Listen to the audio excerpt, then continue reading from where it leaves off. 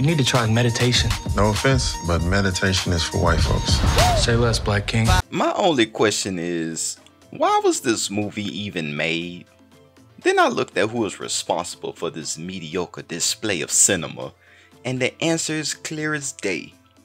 This guy, Kenya Barris, and I'm not surprised. This man is obsessed with race relations and depicting them in his movies. Don't get me wrong, I enjoy some of his work like Girls Trip and Blackish. Yeah, Blackish. I like Blackish. Shaft was alright, but I digress. In most cases, he shows how blacks and whites view themselves as well as how they view each other, and how they should embrace one another. Good message, but usually a lackluster execution. And White Men Can't Jump is the perfect example of that. By the way, there will be some spoilers, so if you haven't watched the movie yet, just put your volume down and keep the video up. I need the views. Cuz motivated today, I see. Wait, you guys are all cousins? As usual, we're going to start off with the bright spots. The cinematography was very good. I like when movies take place in California, specifically LA. Obviously, a lot of movies are shot in LA, but not a lot of them make LA a character. The filmmakers took full advantage of the California sun, and the lighting of Imani and Kamal was great. Their skin tone was vibrant and not under or overexposed during the interior scenes. Speedy and Renzo were the comic reliefs and did a great job delivering the comedy. Vince Staples is naturally funny, so his presence alone steals the show, and Miles Bullock just feeds off that and gives us a great laugh along the way. I feel as though a lot of young comedians nowadays don't translate well in TV shows and movies. They seem to try very hard to be funny, whereas two non-comedians like Miles Bullock and Vince Staples do it effortlessly. Maybe it's because they understand their roles and what it pertains versus forcing their lines and presence with extra theatrics. We're in the year of our Lord 2023. The stigma of white men not having hops is a thing of the past, and I'm glad this movie addresses that. In the original movie, Woody Harrelson's character literally couldn't dunk the damn ball, hence the title. That was the kind of thinking back in the 90s. Nowadays, we have white athletes jumping out the gym, so that phrase is no longer relevant. What they did in this movie was take Jack Harlow's character's legs away from him by restricting his ability to jump. The restriction? He tore both of his ACLs. So I did appreciate the forward thinking for his character Jeremy. Not sticking to the reputation of old, but finding a new reason to name this movie White Men Can't Jump. The title still doesn't make sense, but I'm not going to give them too much for it. Gang, it's win by 2. Not here, it's not. One of my biggest gripes with this movie is that there was entirely too much music being played throughout the runtime. The number of songs in this movie is absolutely ridiculous. A song plays when they walk in the building. A song plays when we are introduced to a character. A song plays when there's a new scene. A song plays when we get to the park. Then it stops for a couple lines of dialogue just for it to start back up to show us the tournament. The song choices didn't make it any better. Don't get it twisted, the songs were good, but I wouldn't have chosen those specific songs for this movie.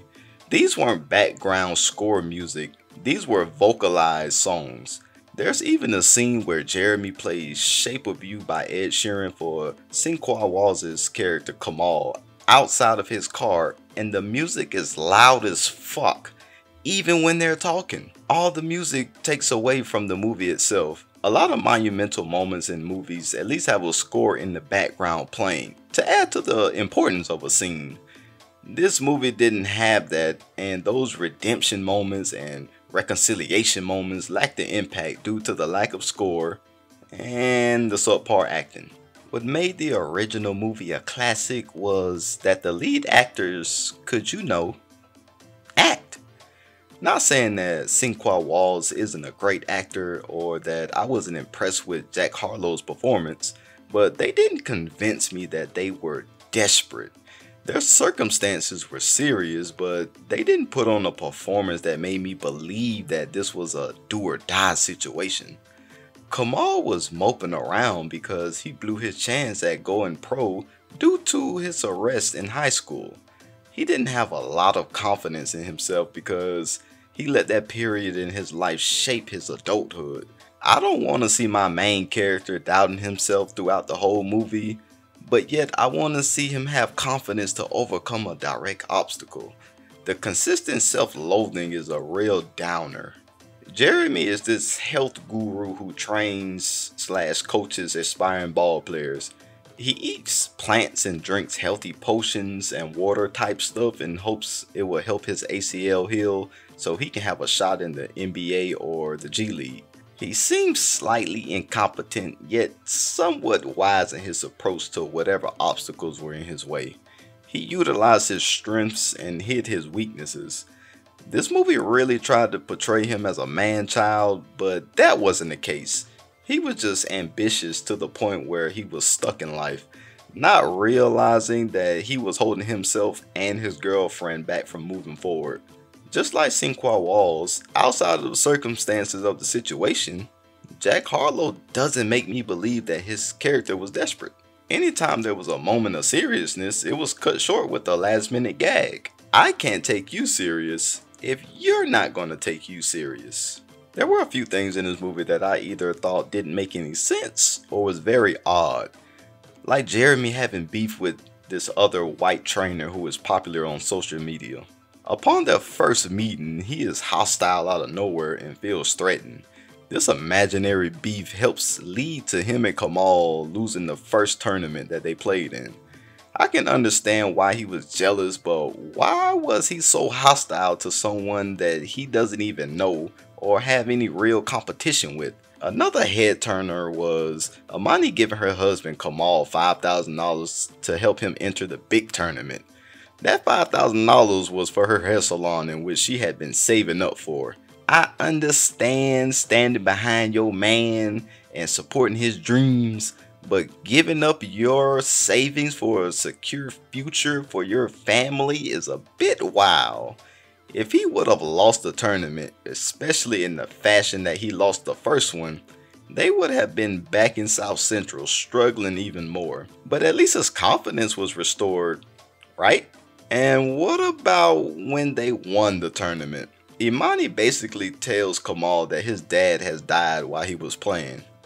After he hears this news, we don't see a teardrop from this man's face. But moments later, we see him and the team smiling and happy that they won $500,000. Like, are you not going to go check on your father, sir? Overall, this movie was below average at best. We're in the era of rapid remakes. Hollywood has completely ran out of ideas that will captivate an audience, so they depend on nostalgia to draw eyes to their projects. These remakes don't do the originals any justice. They use the titles for marketing purposes, then proceed to strip the joy and emotion that the original had and create this lifeless piece of cinema.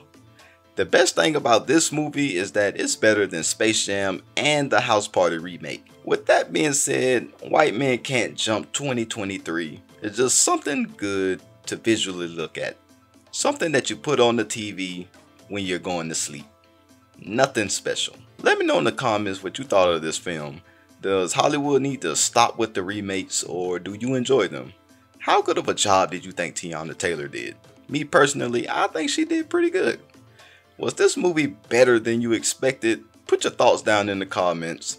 While you're at it, like and subscribe to the channel. I'll catch y'all next time. Y'all be easy.